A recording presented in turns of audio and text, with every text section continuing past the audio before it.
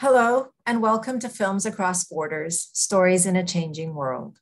I'm Nada Malouf, Chief Advancement Officer in the School of Communication at American University.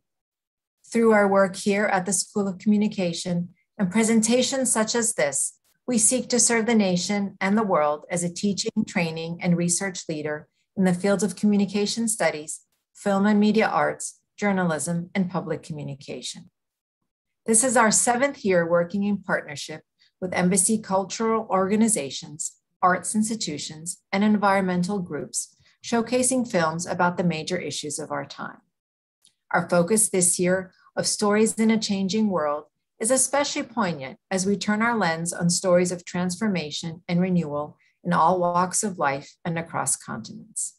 These stories will both inform and inspire us as we forge ahead in what has become a significantly changed and new world for us.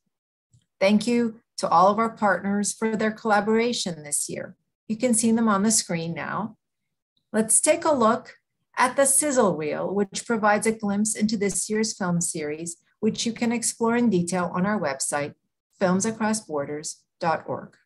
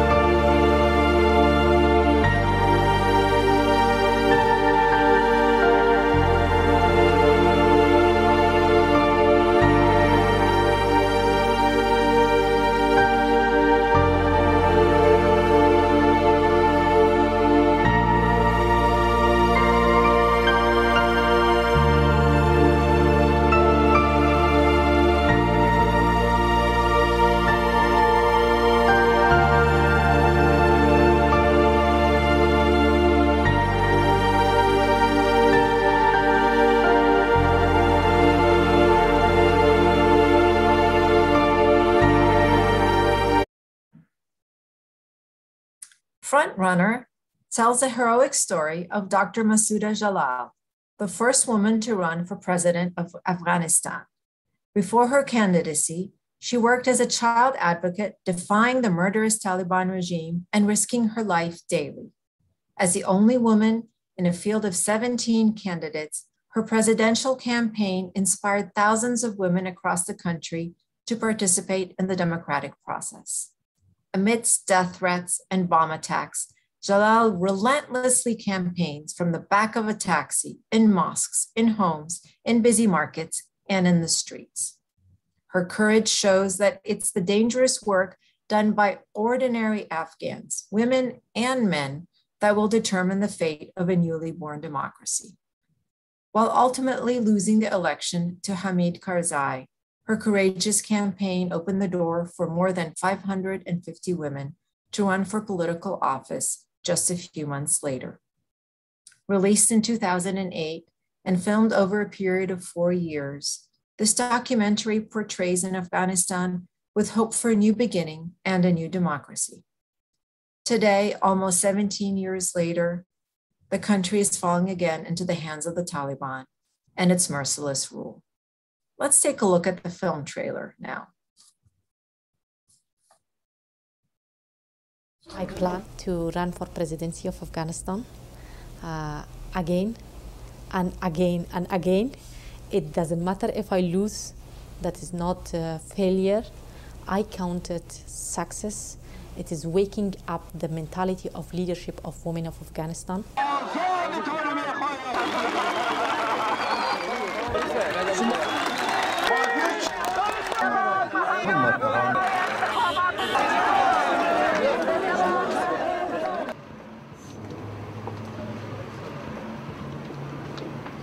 I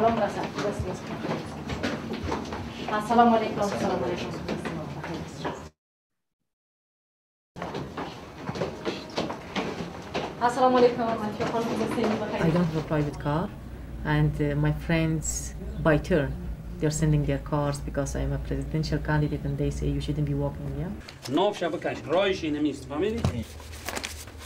I didn't have the international community support in emergency law, and I don't have the international community support now, not at all, not political, not diplomatic, not financial, at all. مسلم خوب است بر ما زنای افتخار است ما زنای افغانستان مثلا زیر پای شده بودیم هیچ وقت زن حساب نمیشد هیچ وقت زن آدم حساب نمیشد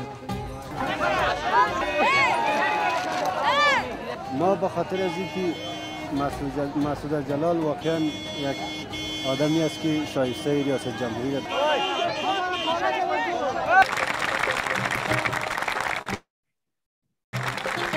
I keep going and I won't give up. I never give up. I'm committed.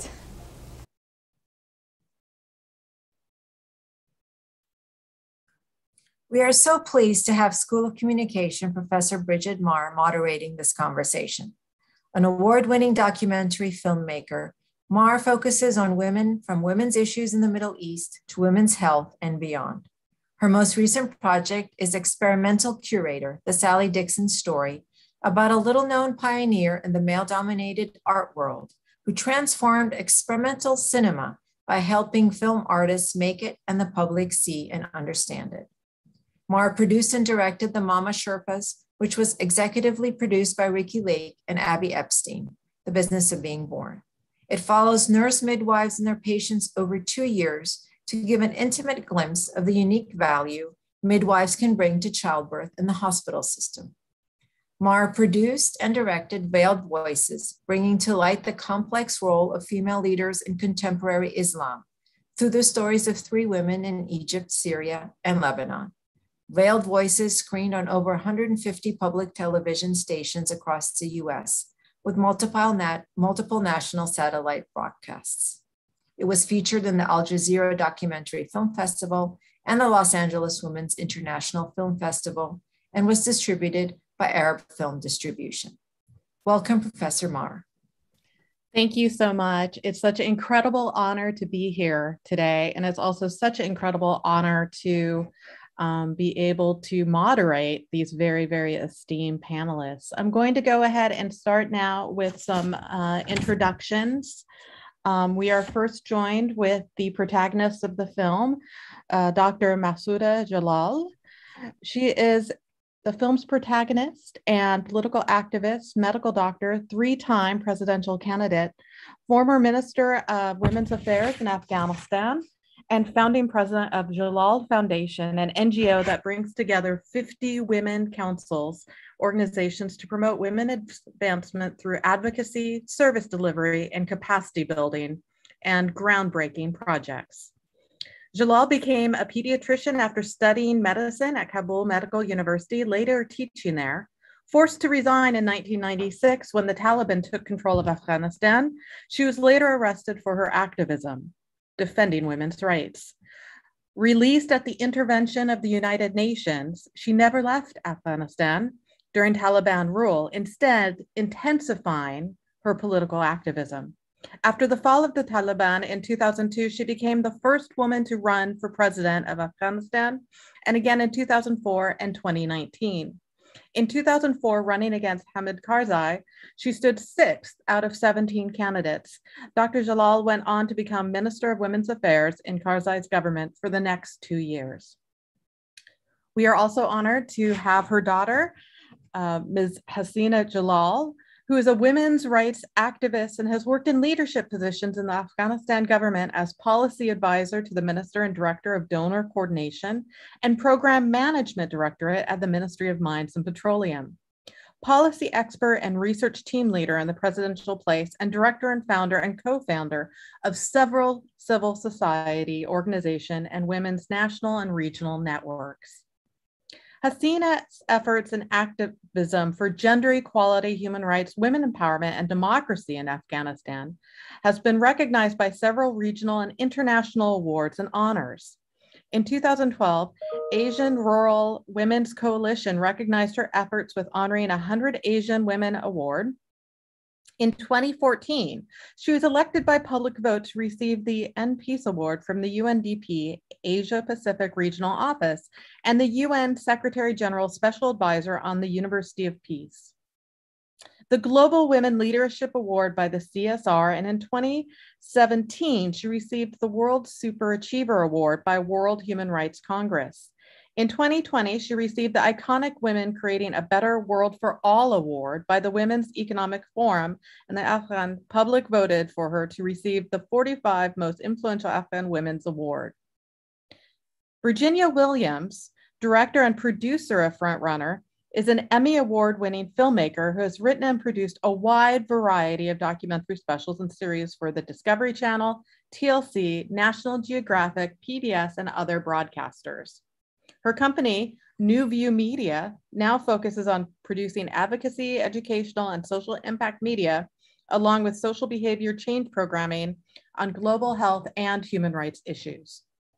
While working as a Peace Corps volunteer in Morocco, Virginia became interested in the reality versus Western perception of women's roles in Islamic society. Her master's thesis at AU was development for a documentary about the perception of Muslim women by Western society. Oh, my apologies. I'm just realizing here I am missing a page of notes here. So just hold on one moment as I improvise. My apologies.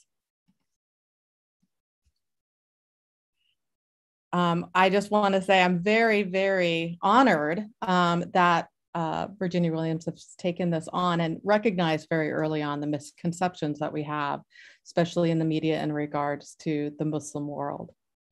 So her master's thesis at AU was development for a documentary film about the perception of Muslim women by Western society as perpetuated by the media versus reality.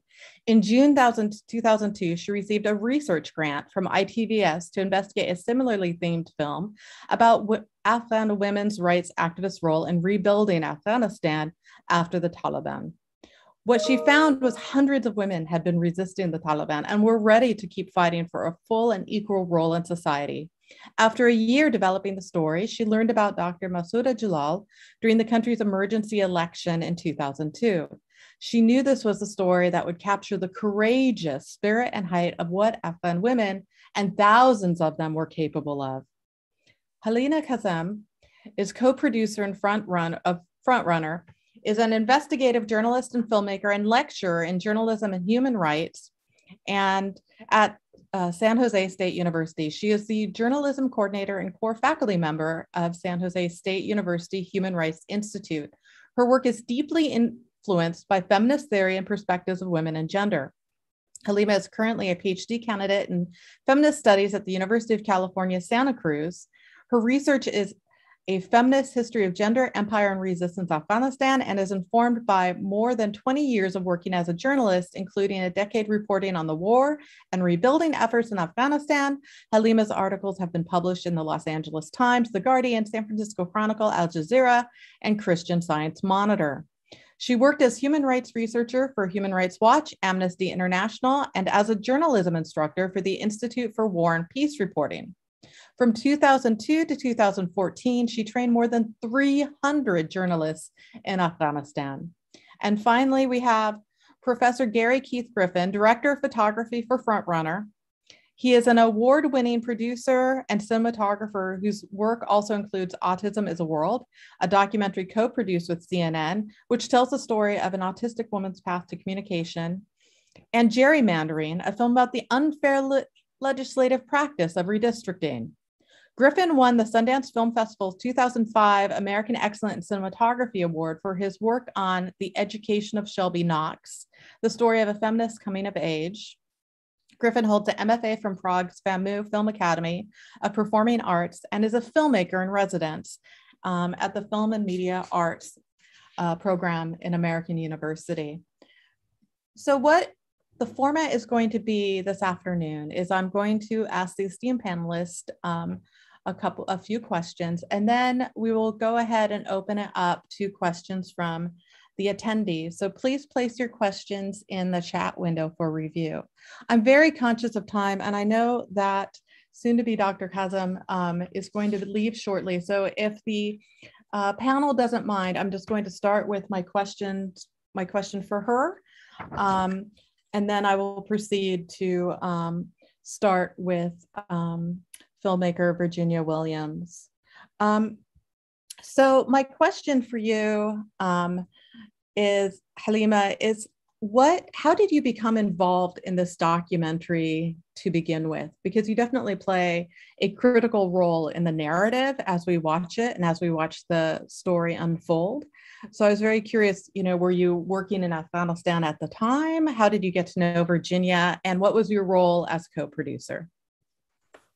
Thank you everyone for the forum. And it's such a wonderful, my heart feels so happy to see Dr. Jalal's face after such a long time, and to see Hasina Jalal today. And thank you all for hosting. And Virginia and Gary, it brings back so many memories. We spent so long together at a time that now we can't even fathom. It was a whole different world. It was a whole different lifetime. It feels like, especially after the last 3 months. How did we meet? After 9/11, I was in New York City. I was just finishing up grad school. And I was asked, because I was one of the few at the time Afghan-American journalists who was very active and professional, to actually go and set up the media office for the interim administration, for the Karzai administration. And when I got on the ground there, we couldn't even make any phone calls. There was no internet connectivity. We had to use a bulletin board to get notices to journalists about when a press conference would be. Nobody knew how to put together a press conference. So I worked with the person who would later become chief of staff for Karzai, and later on an ambassador. And we tried to actually create a media office.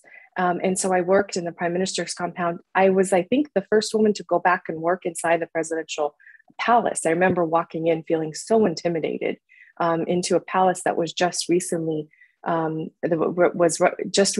the control of the Taliban.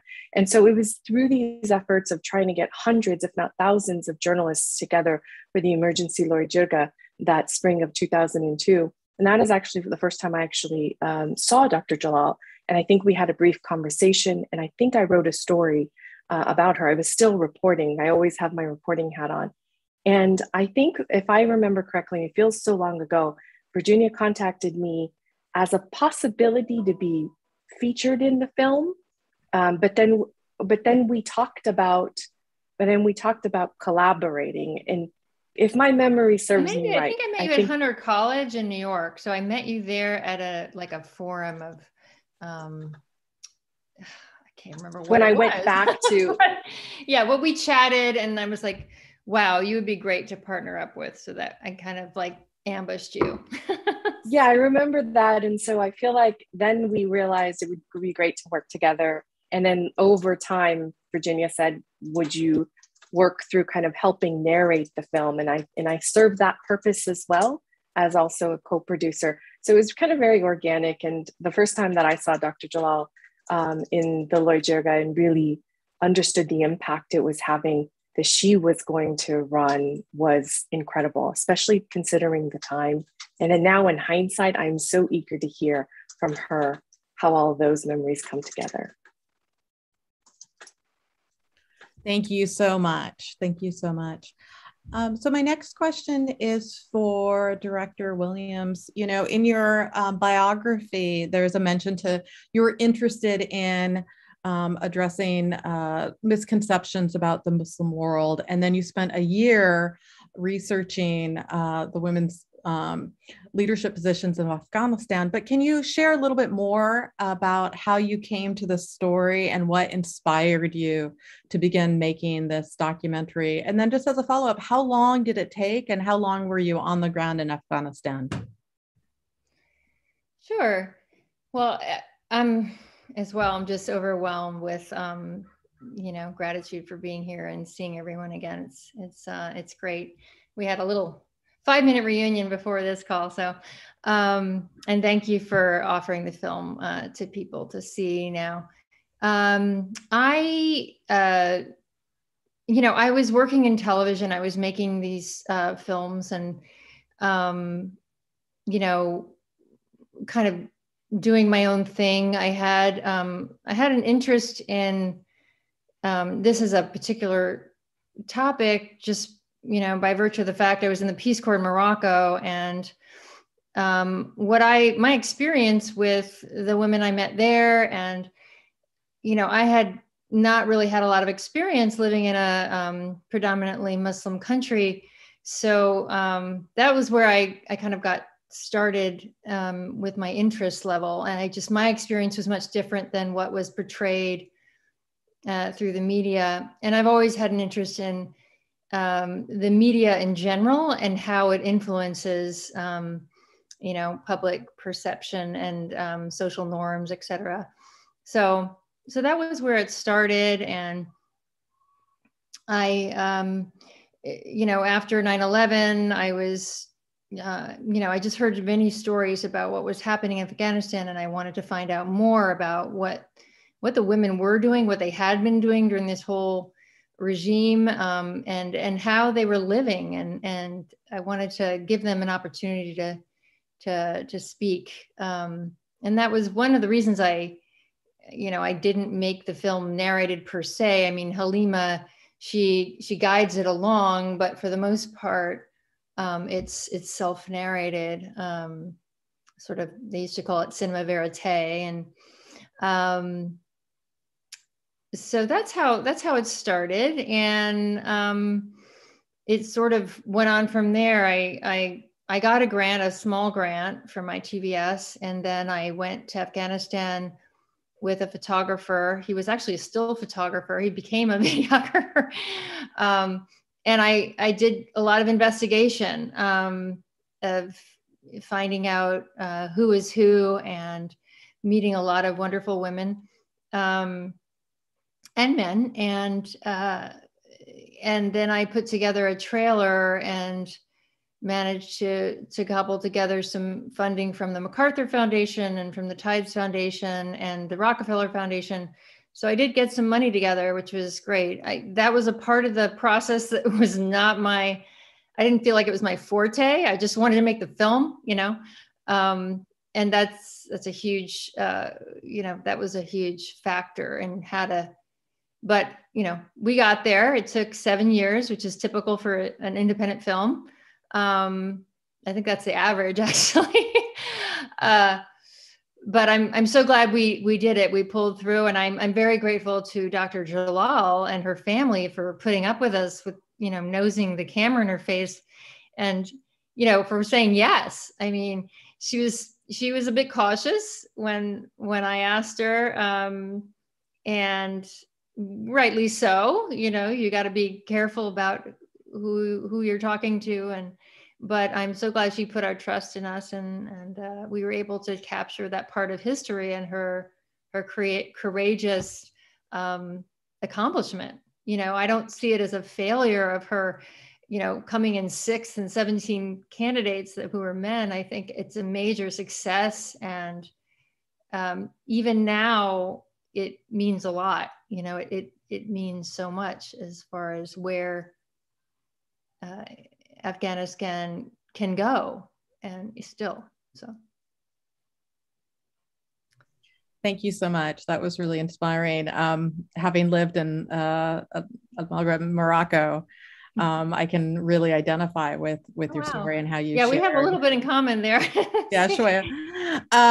So thank you so much. So my next question is for Dr. Jalal. Again, such an honor to be able to interview you today. I know that the filmmaking process can often be very intrusive, and you are already in a position of taking great risk to yourself and your family through running for office. What were some of the concerns that you had while filming and running for president? And what were some of the challenges that you faced while making and participating in the documentary that were unique to you being filmed while you're on this critical journey? Thank you so much. It's a great pleasure to meet my old friends, Ms. Virginia Williams and Ms. Halima Kazem. And so glad to be here in this Zoom meeting. So thank you for your question also. At that time, it was completely different. The situation in Afghanistan, international community came in and they provided people of Afghanistan with democratic opportunities.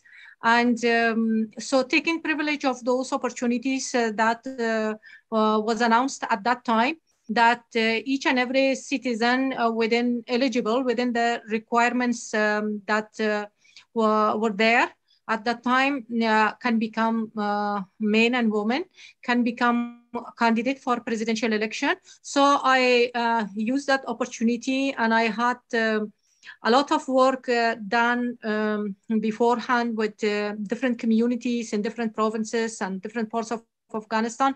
So I had enough popularity and enough support from the community. So when I decided to become a presidential candidate, I had the feeling that I could win. Because at that time, the leaders that people knew them, they had some negative work done in Afghanistan. They were involved in war and bloodshed and destruction of the country. So if their followers and their groups liked them, but the rest of the people didn't like them. So that gave me further courage that all people of Afghanistan would not support them. So that might be a reason for them not to be succeeded. So in this scenario that I didn't have those negative and negativities that they had within the public thoughts. So I thought that I might be the winner. So I came forward taking all the risk and coming to the political scenario of Afghanistan to be a presidential candidate with the hope and with the strong feeling of winning. So it was not an easy time, as Ms. Halima Kazem said.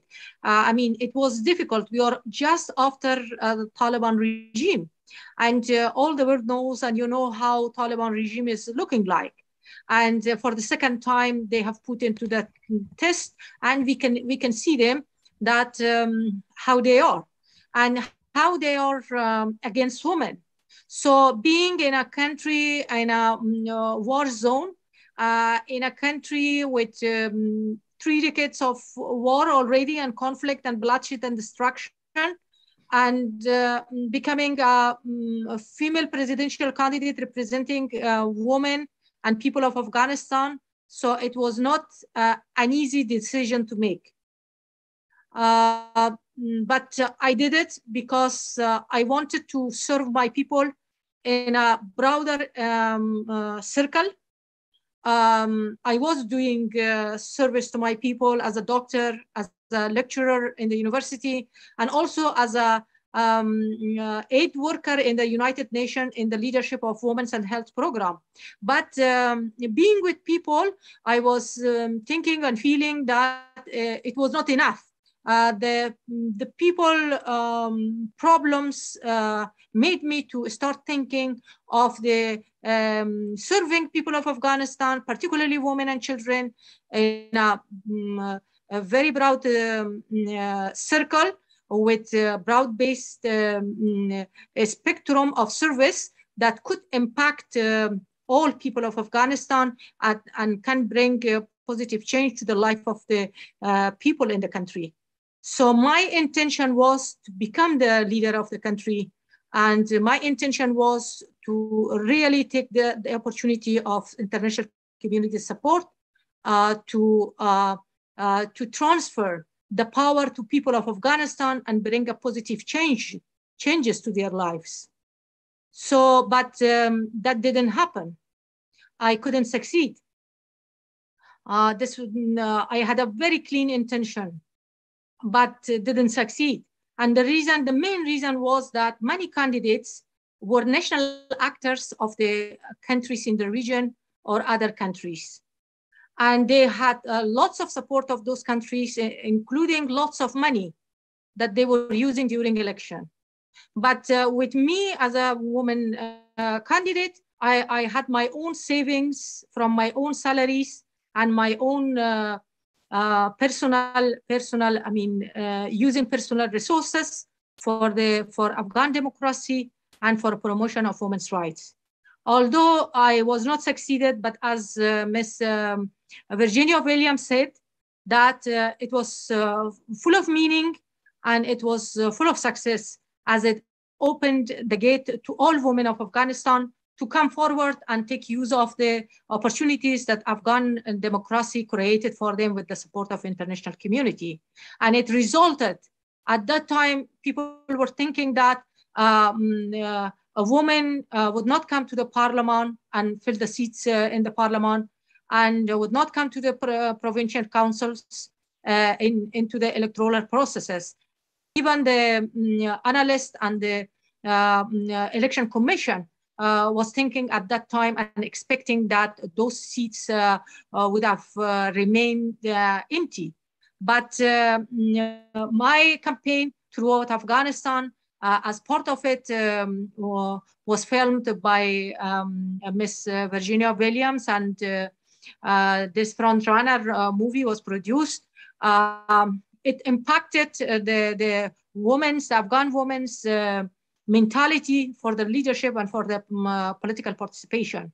So I'm satisfied with the result, positive result that it created for women political participation in the country and for the great service that was made for the democracy of Afghanistan.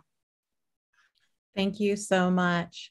So just so that everybody knows, I'm just going to go to each of the esteemed panelists and ask some questions, and then I'll circle back around.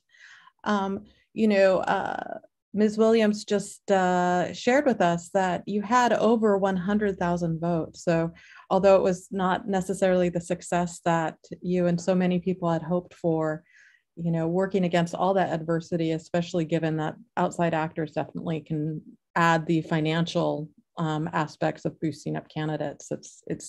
You really inspired so many women to then, run for parliament.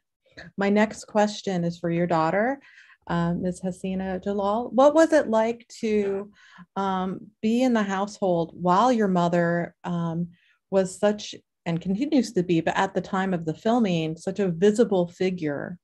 And how did the making of the documentary and her running for office inspire your future work? And what was it like just to be in that household while all of that was happening?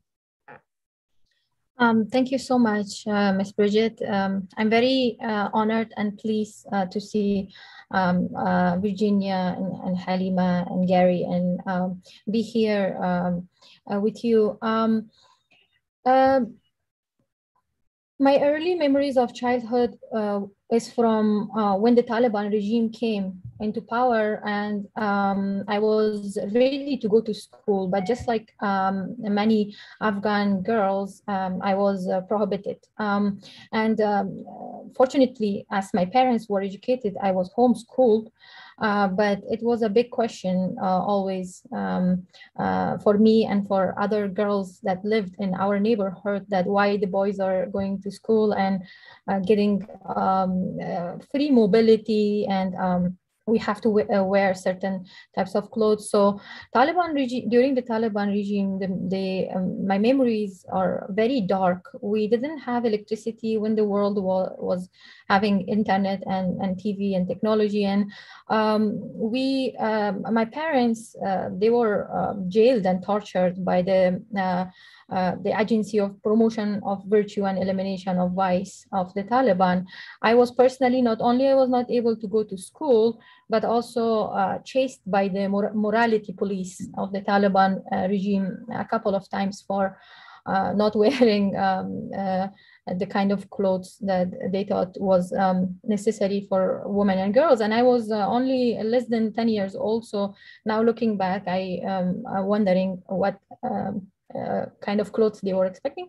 But so that was a very, very dark time. And my parents had the opportunity to leave Afghanistan, especially after my mother, who was at the time working for UNWFP, she was jailed by the head of the Taliban regime at that time, and the UN headquarters released her and invited her to Australia to live there. But she chose to continue living and in a way talk with the Taliban government that we will work from home, or we will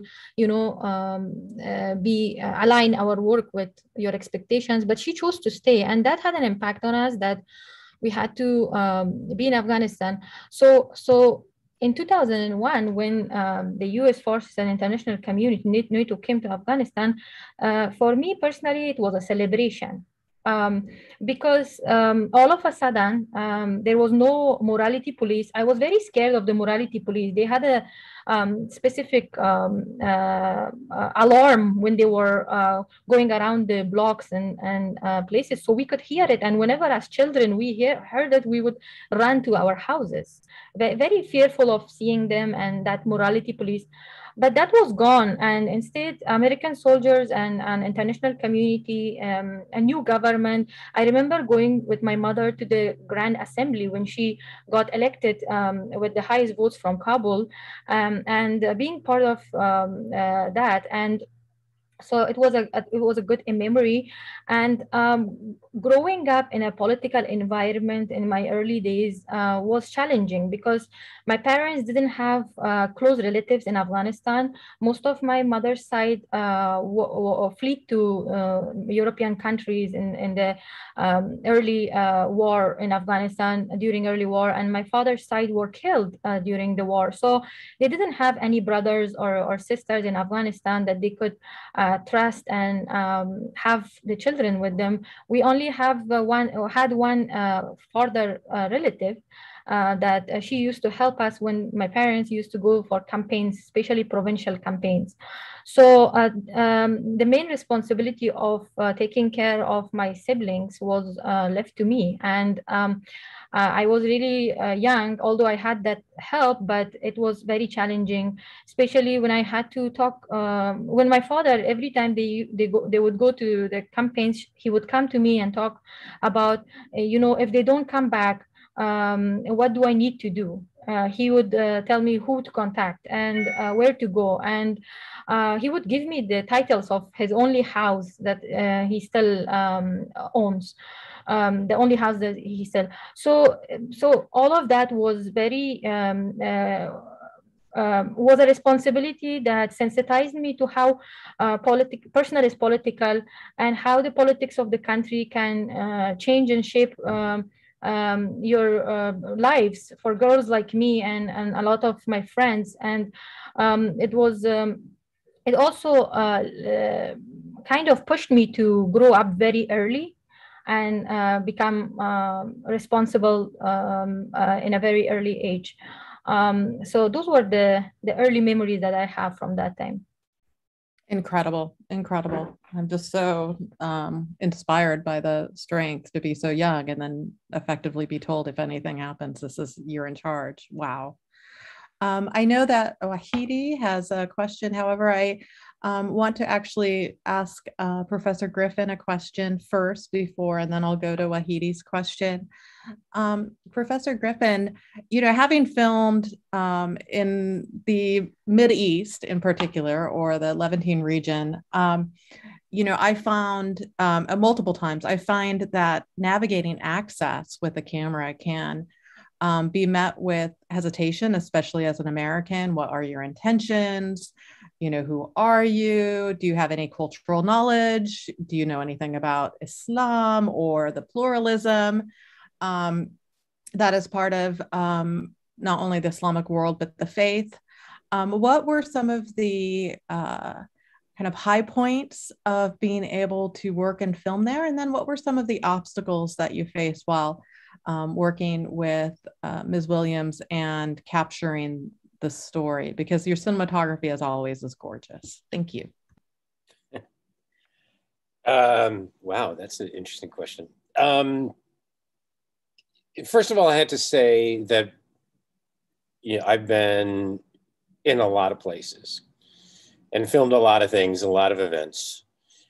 And what you want to be able to do it's interesting because what you want to be able to do as camera, and this is like sort of sidebar, which is what I've done for the past 50 years, is you want to support the people that you think are doing the right things, which is what Virginia and Masuda and Hasina and Halima Jan were doing. It's a tough job to make an independent film. It's really hard.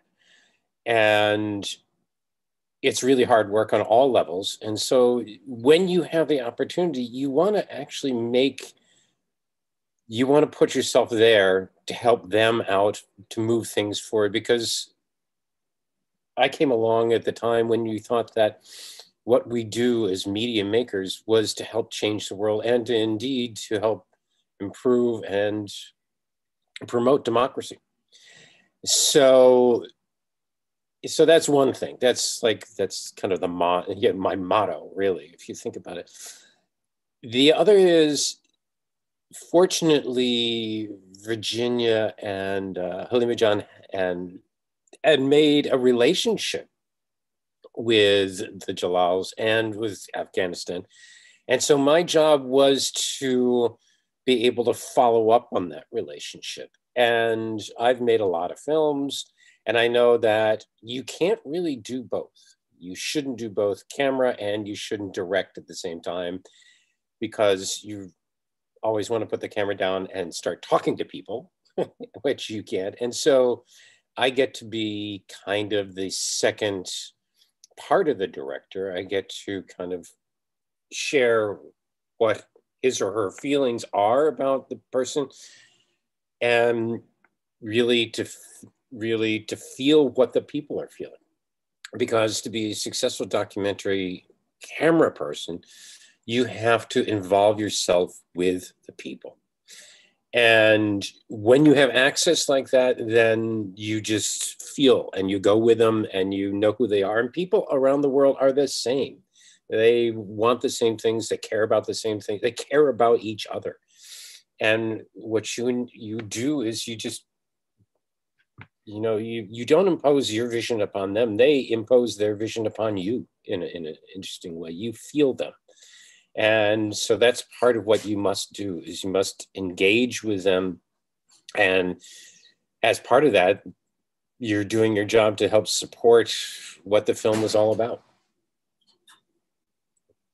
One interesting little trick that we did do was we had a lovely sound man, John, who also acted as second camera.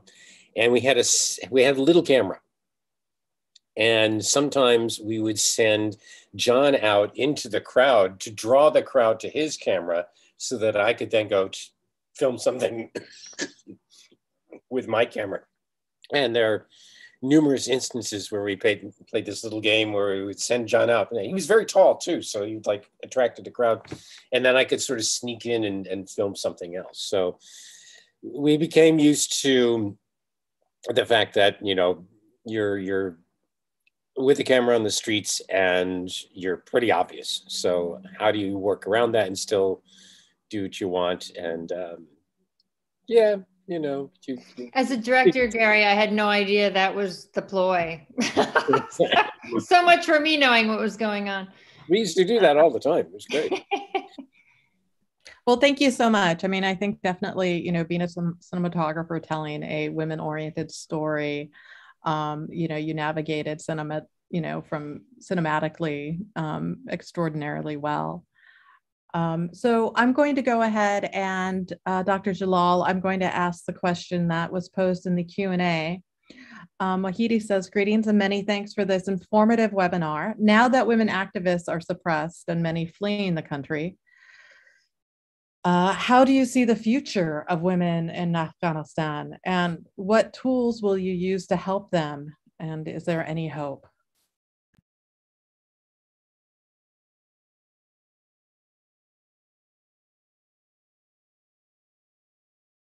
I think you have to turn your mute off. My apologies. During negotiation in Doha, Taliban promised that they would respect the women's rights in Afghanistan and girls' education. Yeah, but when they came in power in the middle of August this year, they didn't keep to their promises. They stopped women from working and also the girls from education.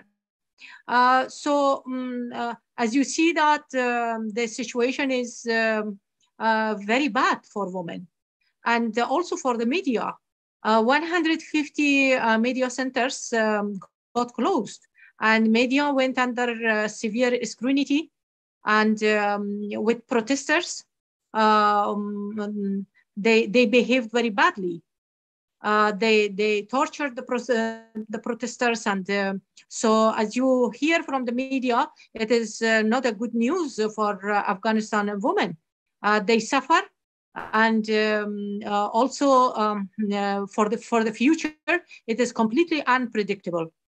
If it is going like this, and there is no positive intervention happens from international community to condition the aid and the recognition for women's rights and all other constitutional rights and civil rights of people.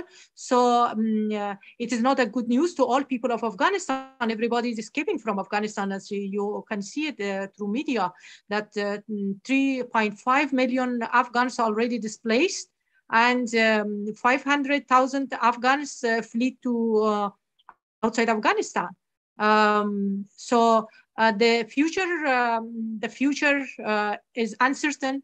The future is unpredictable, and the situation generally is changing very rapidly. So I think that United Nations and international community, they should have intervention to stop this. This is the century of 21, and people at this part of the world, they are enjoying science and technology and other advances of modernism into their lives, but Afghanistan cannot go backwards to enslave further the woman to be able to live. So I hope that this is ended, and United Nations and international community can take concrete actions to stop discrimination, to stop violence, and to stop all sorts of violations against women of Afghanistan.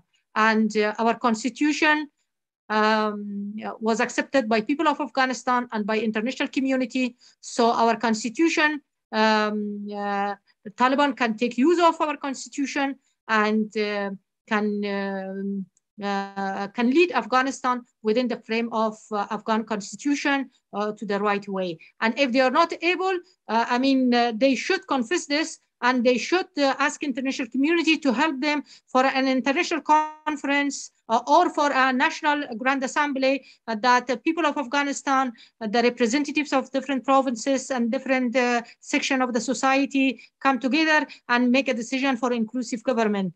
And the inclusive government can take forward Afghanistan to the right path. Thank you so much. I'm conscious of time as we have 10 more minutes. And so Dr. Jalal, if you don't mind, I have a follow-up question for both you and your daughter, Ms. Hasina Jalal. Having co-produced a documentary, Afghan Dreams, probably about a decade ago, I know that we were unable to screen the film in Afghanistan just out of the safety for the women students who were involved. And from Director Williams, I found out that you weren't able to screen the documentary in Afghanistan. Was that disappointing for you? Do you think that having it distributed in Afghanistan would have maybe changed the tide or changed the tone? And then a separate but related question as a follow-up is, what's next for you, given what has happened in Afghanistan, definitely before mid-August. I mean, we could predict what was going to happen, but what is next for you, and what is going to be your role? And also for Hasina, what is going to be your role as women leaders in Afghanistan in the future? So it's a bit of a two-parter. Thank you. Thank you for the question. I hope that with the support of United Nations and international community, the inclusive government is coming and power can be transferred in a peaceful way to the inclusive government. And I would like to continue serving to people of Afghanistan, to Afghan democracy, to women's rights, human rights, and to serve within the Afghan constitution in the political leadership of the country. So if the inclusive government is coming, otherwise there is no trust on Taliban. So I am living now in exile, and I am forced to be living in exile, to be coming out of the country. So many hardships in Afghanistan I suffered, but I didn't come out. 57 years of my life, I stayed there. 43 years of this life was inside war and conflict. But I stayed there, and I helped there, and I preferred and made a choice to be there together with my people. I have never left my people alone. And still I don't want them to, I don't want to leave them alone with those pain, suffering, and hardships. I want to be among them, and I want the inclusive government to come, and I want to be serving at the political leadership of the country.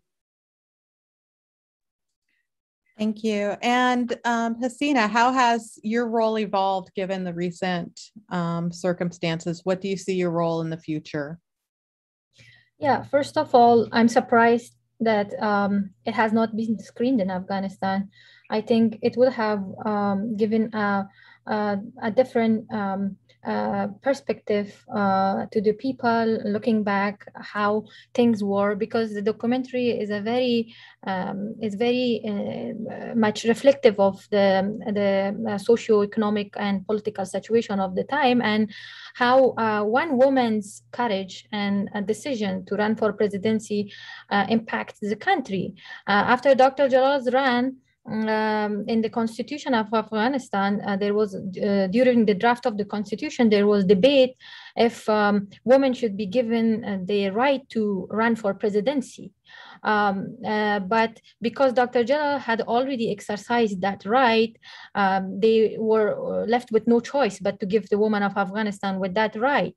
Also, approximately 550 parliamentarian women ran for the parliament after her run for presidency. And women who went to different provinces, they used to come to our house and tell Dr. Jalal that when we go to these provinces, people think that it's you who has come here. So they say that Masouda Jalal has come for campaign. Come on, let's gather, let's go.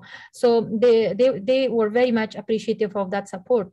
And that's very important that we, it should have been screened. And I hope that we are able to screen it now virtually at least, and show to people of Afghanistan.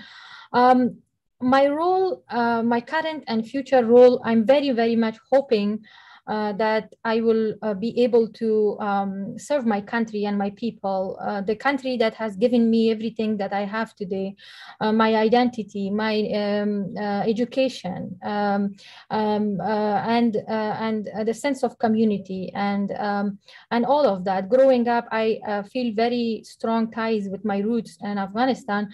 Unfortunately, after I came as a Fulbright scholar to the US to pursue grad school, I was ready to go back. The Fulbright agency booked my ticket, and I was going to Kabul in the May of 2021. But the events evolved in a way that would have been very naive of me to go. And so I stayed. I am doing what I can right now, continuing my education to further empower myself to be able to do what I want to do in the future. I'm going to Georgetown now, and also in the interpersonal level as well as publicly, I am involved in advocacy and lobby efforts for the freedom of my country, for peace and for democracy, because I don't think that although the Taliban de facto regime is claiming that Afghanistan is free now and it's peaceful, but I personally don't believe, because if it's peaceful, why on daily basis we see armed conflict going on and blasts and attacks going on? And if it is free, where is the more than 50% of Afghan women, youth, and girls? Freedom for whom? For just a tight circle of former rebels who are now in power, and they are kind of ruling the country.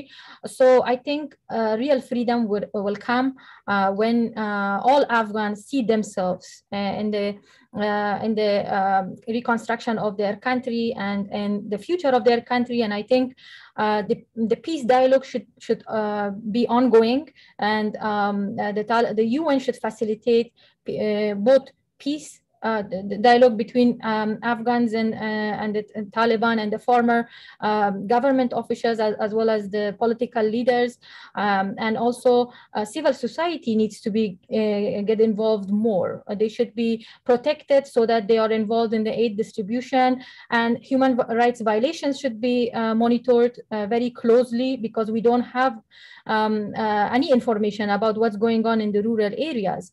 And most importantly, UN should not give political legitimacy to the current de facto regime, because it should be conditionalized, and aid and development response should be conditionalized. So this is what we want, and I am doing what I can at my capacity to work for the freedom and peace in my country. Thank you. Thank you so much for your answer. And then also just the work that you have continued to embark upon, even from the United States. And you're well situated with your education at Georgetown, of course. So I just want to say in closing, it was again an honor to moderate the panel. Dr. Masouda Jalal, thank you so much. Inshallah, things will improve in the country in the future, and that this film will be well screened as an inspiration for women to continue their struggle towards equality in Afghanistan. Ms. Hasina Jalal, very inspiring. Thank you so much for the work that you continue to do. Professor Griffin, as always, lovely to see you. We'll have to have the conversation about director and cinematographer, but we'll save that for later. But as always, brilliant. And then such a pleasure to meet you, Ms. Williams. Your film was so inspiring. You had such incredible access to the family, and just really portrayed, the story with such incredible sensitivity and empathy that really contributed to having it resonate and be very, very powerful. So thank you. So on behalf of School of Communication at American University, thank you so much for all of your willingness to discuss this not only important subject, but equally important film today with all of us. So thank you. And I will hand it back to the staff and Matt to end the discussion for today. Thank you, everybody. Wish you all the best, good health, and so much gratitude to all the panelists. And Bridget, thank you so much for a wonderful conversation, for moderating the conversation. It was really terrific. And it has been recorded. So please, if anybody's interested in watching, there will be a recording available. Anybody who was not able to attend today. Take care, everyone. Bye-bye. Thank you. Oh, thank you all. Thank you all. Goodbye.